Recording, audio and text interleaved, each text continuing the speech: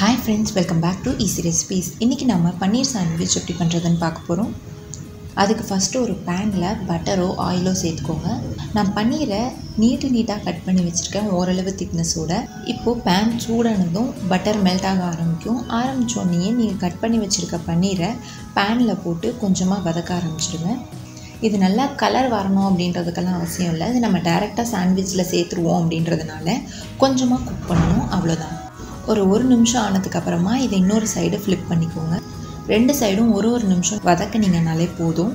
இப்போ பன்னீர் நல்லா சாஃப்டாகி வந்துருச்சு. இந்த டைமில் அதை நான் வெளியில் எடுத்துறேன். இப்போது ஒரு பவுலில் கட் பண்ணி வச்சுருக்க ஹாஃப் கேப்சிகம், அரை தக்காளி, கட் பண்ணி வச்சுருக்க வெங்காயம், கொஞ்சமாக வெள்ளரிக்காய், இது எல்லாத்தையுமே ஒன்றா சேர்த்து நல்லா கலந்துக்கோங்க. இதோட நான் வெஜ் மைனீஸ் சேர்த்துருக்கேன். இது டோட்டலாக ஆப்ஷனல் தான். உங்களுக்கு மைனீஸ் பிடிக்கும் தான் சேர்த்துக்கலாம். இல்லை அப்படின்னா நீங்கள் இந்த மைனீஸை அவாய்ட் பண்ணிடலாம். நீங்கள் மைனீஸ் சேர்க்கலை அப்படின்னா எக்ஸ்ட்ராவாக உப்பு போட வேண்டியிருக்கும்.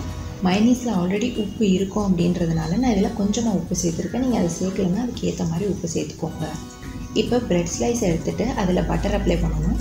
கொஞ்சமாக பட்டர் அப்ளை பண்ணதுக்கு அப்புறமா சீஸ் ஆட் பண்ணிக்கோங்க. நான் இன்றைக்கி சீஸ் ஸ்லைஸ் எடுத்திருக்கேன். நீங்கள் நார்மலான சீஸை துருவியும் வச்சுக்கலாம். இப்போ இதுக்கு மேலே நம்ம மிக்ஸ் பண்ணி வச்சுருக்க மைனீஸ் மிக்ஸை அப்ளை பண்ணியிருக்கேன்.